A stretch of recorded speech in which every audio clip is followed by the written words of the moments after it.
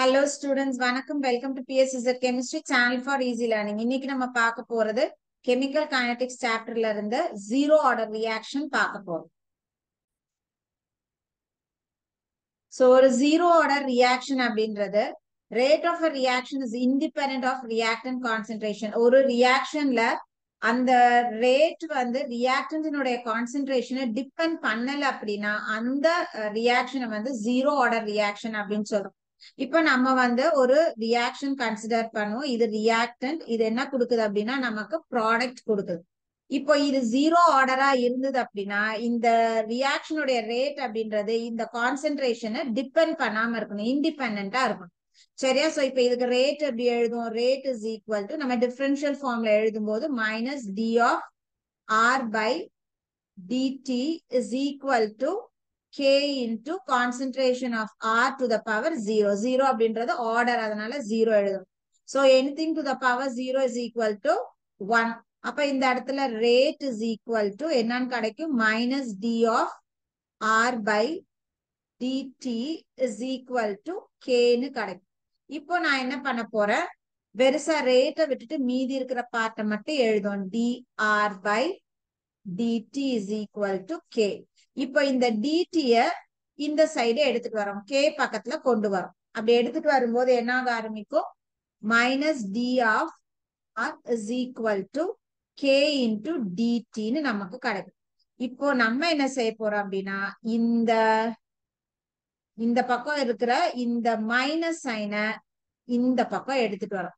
அப்போ ஃபைனலா இது எப்படி மாறும்? D of R is equal to minus K டிடின்னு நமக்கு கிடைக்கும். இப்ப இந்த ஈக்குவேஷனை நம்ம இன்டகிரேட் பண்ண போறோம். எதுக்காக இன்டகிரேட் பண்ணணும்? இப்போ நம்ம ரேட் லா எழுதும் போது பார்ப்போம். ஸோ ரேட் லா அப்படின்றத ரேட் ஈக்குவேஷன் அப்படின்னு சொல்றோம். அப்போ வந்து நம்ம எப்படி பார்த்திருப்போம் அப்படின்னா ரேட்டும் கான்சென்ட்ரேஷனும் ஒன்னோட ஒன்னு டிபெண்ட் ஆனது.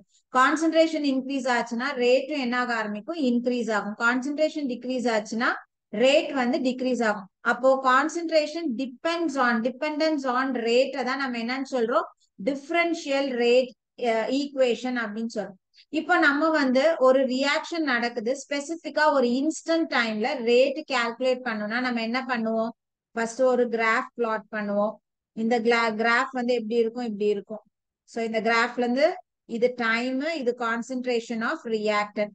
சோ இது வந்து என்ன ஆகுது? கான்சென்ட்ரேஷன் டைம் இன்க்ரீஸ் ஆக ரியாக்டன்டோட கான்சென்ட்ரேஷன் குறைஞ்சுக்கிட்டே வரும்.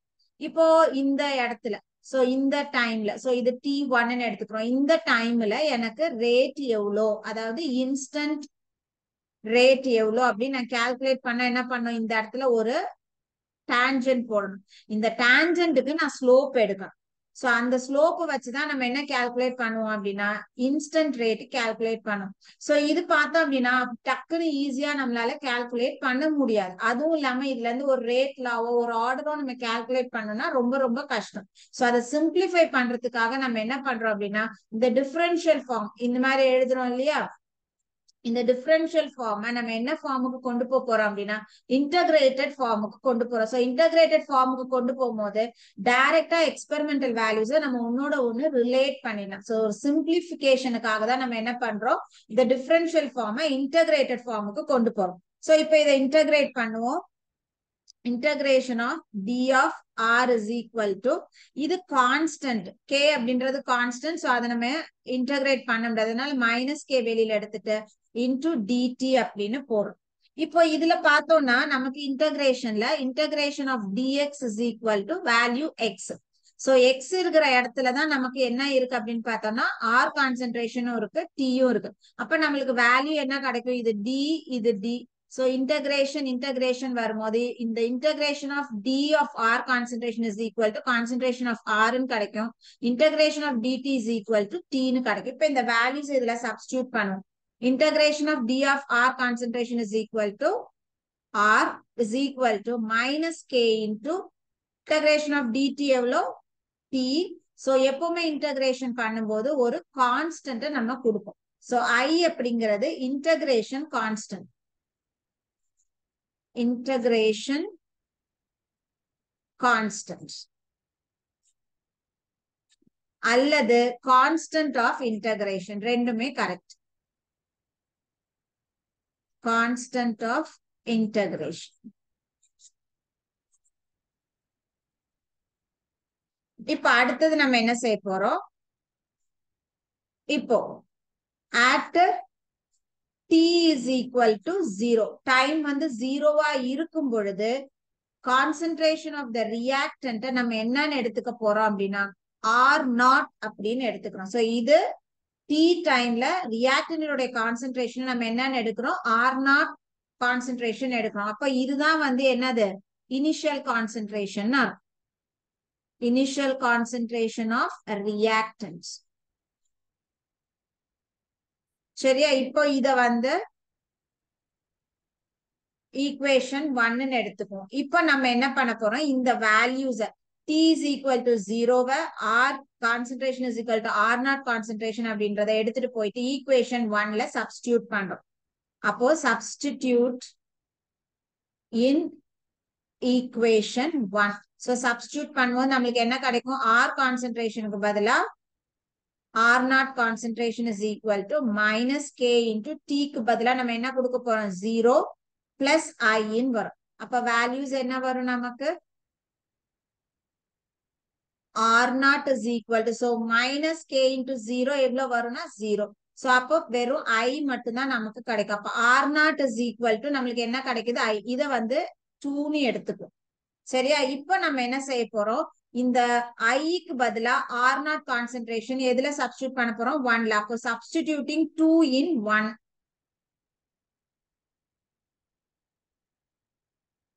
சப்ஸ்டிடியூட்டிங் 2 in 1 என்ன கிடைக்கும்? சோ இந்த இடத்துல concentration of R is equal to k into t minus k into t plus R0 concentration நமக்கு கிடைக்கும். சரியா? இப்போ அடுத்தது நம்ம என்ன செய்ய போறோம்னா இத கொஞ்சம் ரீஅரேஞ்ச் பண்ண போறோம். எப்படி ரீஅரேஞ்ச் பண்ண போறோம்? இந்த ஈக்குவேஷன். சோ இந்த இடத்துல இந்த R0 கான்சென்ட்ரேஷனை ரைட் சைடுல இருந்து லெஃப்ட் சைடுக்கு எடுத்துட்டு வர. அப்ப அது என்னவா மாறும்? R minus R0 is equal to minus KT ன்னு நமக்கு கிடைக்கும். இப்போ இந்த மைனஸ் KTல இருக்கக்கூடிய மைனஸ நான் பிளஸ்ஸா மாத்துறேன் அப்படின்னா இந்த பக்கம் எல்லாத்தையும் வந்து என்ன பண்ண போறோம்? மைனஸ் வச்சு மல்டிப்ளை பண்ண போறோம். அப்போ R பிளஸ் R கான்சென்ட்ரேஷன்ல இருக்கிறது மைனஸா மாறும், மைனஸ் R0 இருக்கிறது பிளஸ்ஸா மாறும். சோ எழுதும் போது பிளஸ் ஃபர்ஸ்ட் எழுதிக்கிறோம். Minus concentration of R is equal to KT ன்னு நமக்கு கிடைக்கும். இப்ப எனக்கு அதுல இருந்து ரேட் கான்ஸ்டன்ட் வேல்யூ k மட்டும் வேணும். அப்ப k வேணும்னா என்ன பண்ணும்? இந்த பக்கம் இருக்கிற t இந்த லெஃப்ட் சைடுக்கு வரும்போது என்னவா மாறும்? டிவிஷனுக்கு வரும். அப்போ R0 minus R by t ன்னு நமக்கு கிடைக்கும். சோ இதுதான் வந்துட்டு rate constant for a zero order ரியாக்ஷனுக்கான formula. k is equal to R0 concentration minus concentration of R divided by t அப்படின்னு கொடுக்கணும். இப்ப நம்ம வந்துட்டு ஒரு கிராஃப் பிளாட் பண்ண போறோம். சோ கிராஃப் எதுக்கும் பிளாட் பண்ண போறோம் அப்படின்னா எப்போதும் போல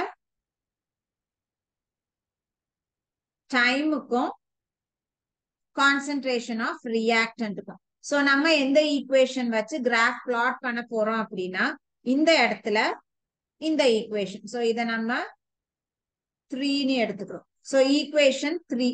இப்ப ஈக்குவேஷன் 3 கொஞ்சம் லைட்டா நம்ம பார்த்தோம் அப்படின்னா இதுல y is equal to mx plus c. So இது வந்து ஒரு ஸ்ட்ரெயிட் லைனுக்கான ஃபார்முலா.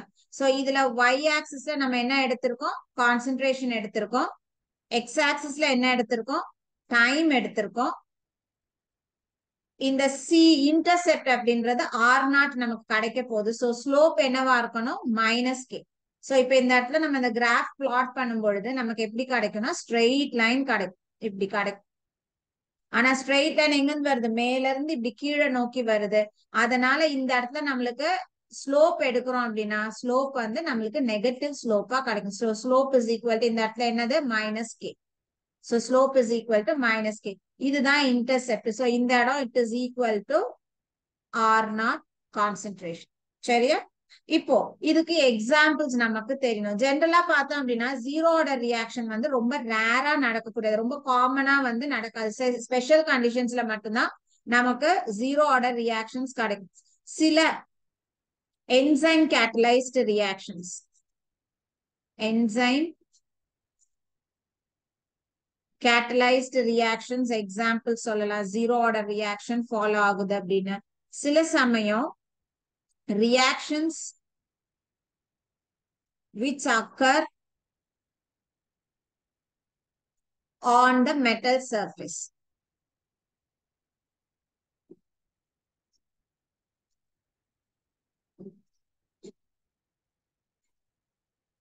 சோ நமக்கு வந்து ஒரு எக்ஸாம்பிள் கொடுத்திருக்காங்க. என்ன அப்படின்னு பார்த்தோம்னா decomposition of ammonia case. So ammonia case வந்து டீகம்போஸ் ஆகுது at 1130 Kelvin on a hot platinum surface. So இந்த இடத்துல platinum வந்து நம்ம கேட்டலிஸ்டா யூஸ் பண்றோம். சோ platinum surface மேல என்ன ஆக போகுது, நம்ம அமோனியா கேஸ பாஸ் பண்ணும்போது அமோனியா வந்து டீகம்போஸ் ஆகணும். இதுதான் வந்து ரியாக்ஷன். சோ நமக்கு நைட்ரஜன் கேஸ் பிளஸ் 3 ஹைட்ரஜன்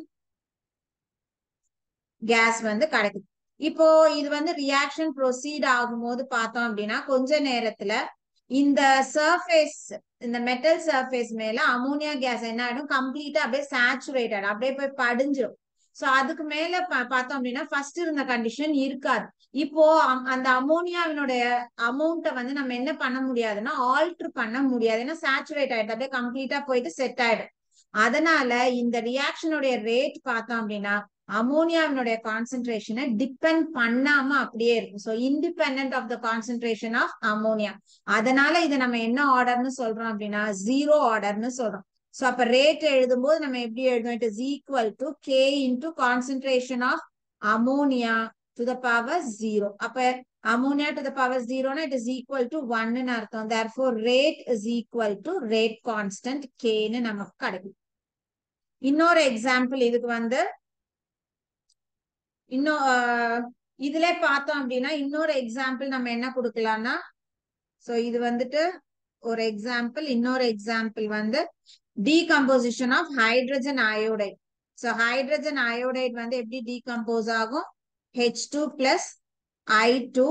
இது வந்து கோல்டு எடுத்துக்கிறோம். சோ இந்த இடத்துல நம்ம கேட்டலிஸ்ட் என்ன யூஸ் பண்றோம்னா கோல்டு சர்ஃபேஸ்ல ஹைட்ரஜன் அயோடைட நம்ம டீகம்போஸ் பண்றோம்.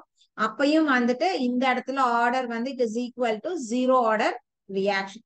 சோ இதுதான் வந்து கம்ப்ளீட்டா ஒரு integrated form of zero order reaction. இதுல நம்ம என்னெல்லாம் பார்த்திருக்கோம் அப்படின்னு பார்த்தோம்னா ஜீரோ ஆர்டர் ரியாக்ஷன்னா என்னன்னு பார்த்திருக்கோம். எப்படி வந்து integrated rate integrated zero order reaction எழுதணும் அப்படின்னு பார்த்திருக்கோம்.